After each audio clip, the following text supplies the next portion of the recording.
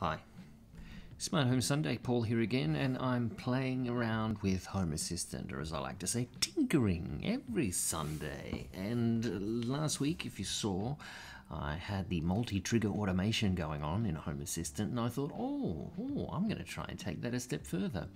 Can you create one automation to rule them all?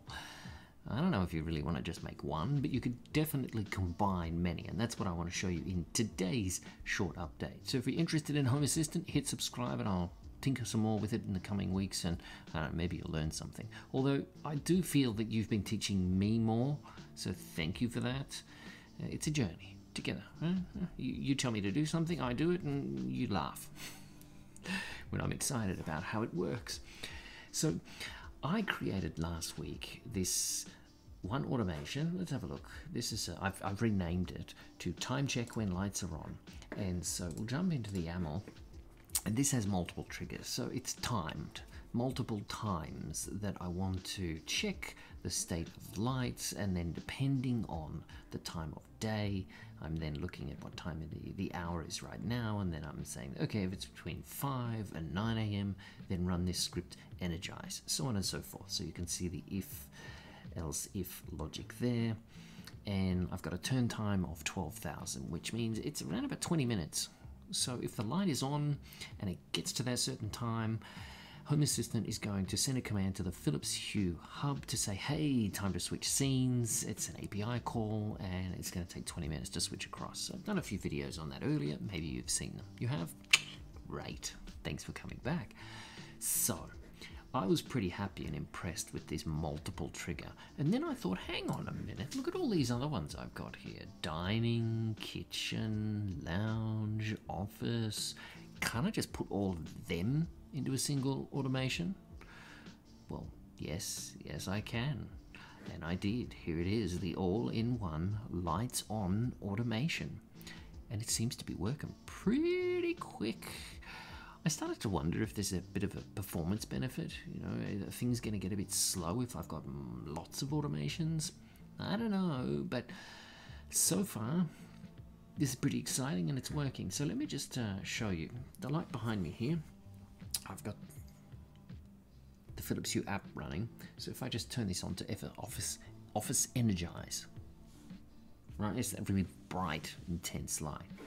Now I will turn on the automation for Office, and in here it says that, again into the YAML, it says that if it is between, say, well, it should actually go to script dimmed.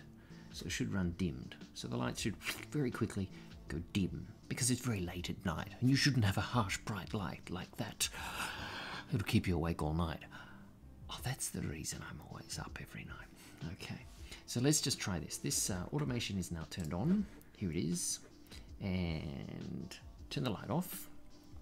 I'll turn it on to energize. Okay, and you can see it very quickly flashed for a moment on Energize. Home Assistant saw the light turn on and then ran the automation, which called the script, which sent the API call, and it very quickly dims it down. It's amazing how quick these things happen. So just to show you, if I turn that off and on, you can see now I've got the automations turned off in Home Assistant, and so therefore I turn Energize on and it stays on. Okay? Let's try the all-in-one. Turn the all-in-one on, turn that light off. There it is. It worked. It worked. It worked. Okay, lights back on, and let me jump into this one and show you what I've done. So into the YAML. Here we go. Now this is quite fancy. This is nice. I like this. This is my all-in-one lights on automation. One automation to rule all the light on commands. Let's just correct my typing. And here I am looking for the various lights. So I've got lots of light groups around the house, but I'm just looking for one light glow within that group. So I have kind of a master light that I'm telling Home Assistant to just listen for. So dining table for the dining room lights. There's one kitchen light for 5 kitchen lights. There's a light in the cupboard, kitchen cupboard. Then there's light in the lounge room for all of the lounge lights. And then here I've got a couple of lights in the cellar, but I'm just looking at one of them.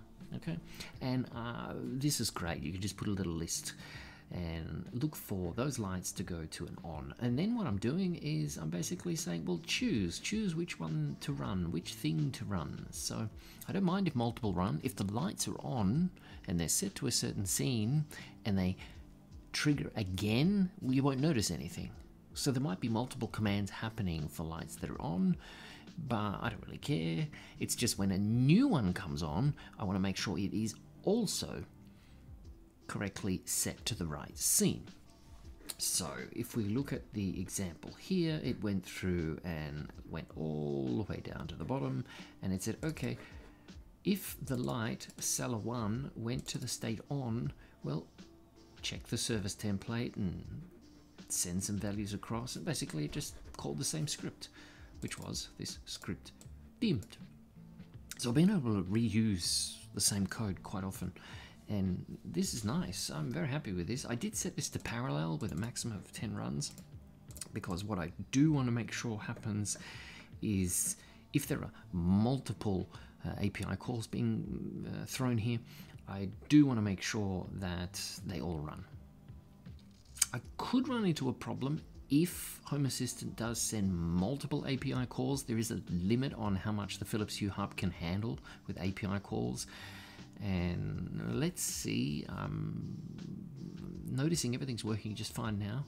I'll run this for a week and I'll let you know if there's any problems. So come along and see what I'm up to next Sunday, and I'll tell you how this went, and maybe I'll need to make an even bigger single automation that just does everything.